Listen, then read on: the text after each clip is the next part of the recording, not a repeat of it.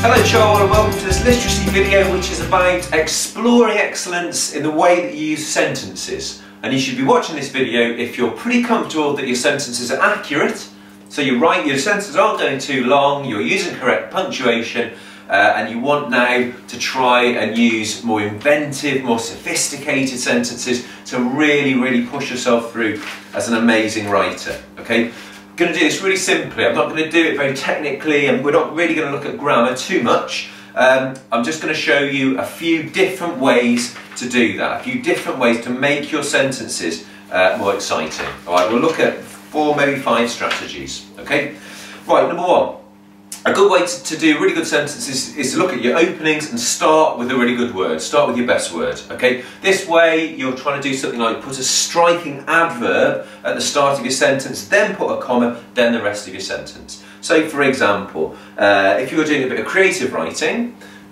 you might use words like joyfully, reluctantly, fearfully, haltingly, eerily, you know, sort of descriptive adverbs which refer to emotion or precisely describe the action. Because of course the function of an adverb is to describe the way something happens, it's to describe a verb. You might get a sentence like, catastrophically, he hesitated at the very point of pulling the trigger. Okay? But you can also use this in non-fiction writing, in lots of different subject areas. It's absolutely not just about English or literacy. Or literally in English, this is in any subject. So you might start with words like interestingly, importantly, consequently, significantly. Oh, I said that already? No. So, for example, in a piece of writing about drama, if you're doing drama and you're up to A level or any sort of standard, significantly, the director chose to dress Ophelia in red for this scene. Ophelia being a character from the play Hamlet. And that's a nicely phrased sentence. You'd need to go on and explain the significance, of course, but starting with an adverb is a quick and easy way to make your sentences more sophisticated and more effective. Okay, what else have we got then? What else can we do? Another fairly quick and easy way is to use questions to make your sentences more varied. And particularly, perhaps, we'll look at asking a question and giving a short answer. So a question followed by a short sentence. Here's a sentence from a piece of writing. Explain what you want to do, what you want to achieve over the next 12 months. Sort of thing you might get in an English lesson. Well, a part of an answer might be, what do I want to achieve this year? That's a good question. Something more varied and lively than just saying, I want to achieve this, or one thing I want to achieve is. Okay? Now, of course, you can keep going with questions. You can make them more interesting still. You can have, instead of that, you could have, do I have the sort of life that's full of ambition, excitement and aspiration? To be honest, no. And there you've got a longer question and another short sentence answer, and you've got this thing we often use in English called the rule of 3, where you have 1, 2, 3 ideas in a row. Ambition, excitement and aspiration in this sense. And you keep going further, you know, if you want to really vary your sentences. Do I have the sort of life that's full of ambition, excitement and aspiration, a head full of dreams about becoming a world-famous doctor, lawyer or politician, a burning desire to fulfill my potential to experience everything life has to give? So you've got a series of questions here, okay, making your sentence structure more varied. You could end it up, not really, if you wanted to. And there you've got a series of questions followed by a short sentence. Right, that's a really good one. Now you've got to think about appropriacy. That would be great in an English, a piece of writing where you're aiming to entertain and to get the reader engaged. You wouldn't want to use that perhaps in a serious piece of factual explanation in science. Okay?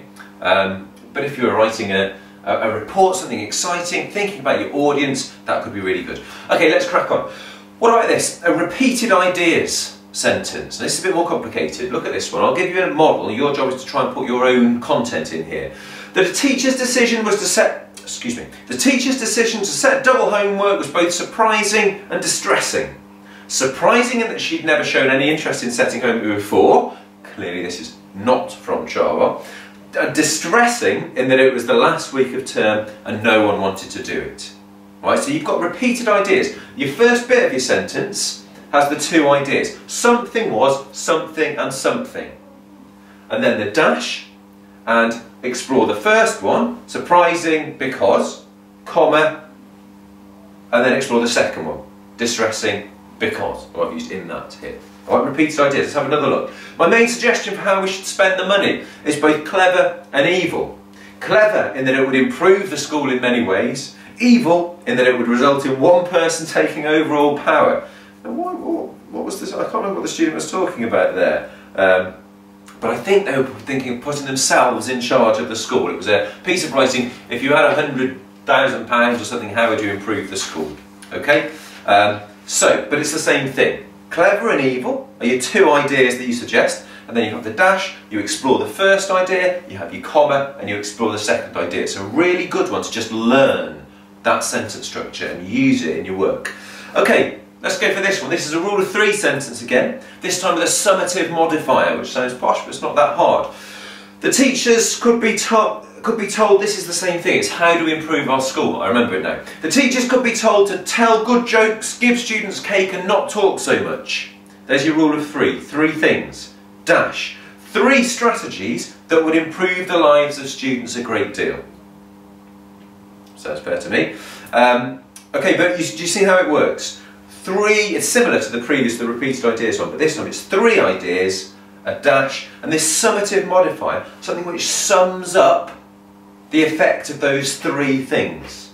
Okay, so we've got good jokes, cake, not talk so much, dash, 3 strategies that would improve the students' life. The 3 strategies sums up the previous bit of the sentence. What about this example of the same thing? In my life I want to be honest, kind and compassionate, dash. 3 qualities that would make sure I have a positive impact on those around me. So there we are. There's 4 types of sentences that will help you, if you learn to use them and you learn to use them accurately, to show that you can construct sentences in a more sophisticated, more effective way, that you can keep your reader interested, that you can write and show complexity in your writing.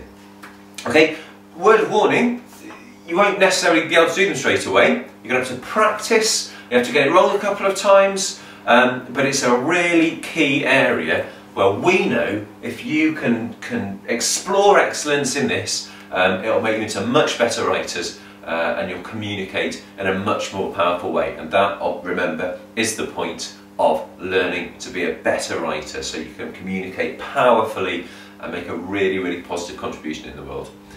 Off you go.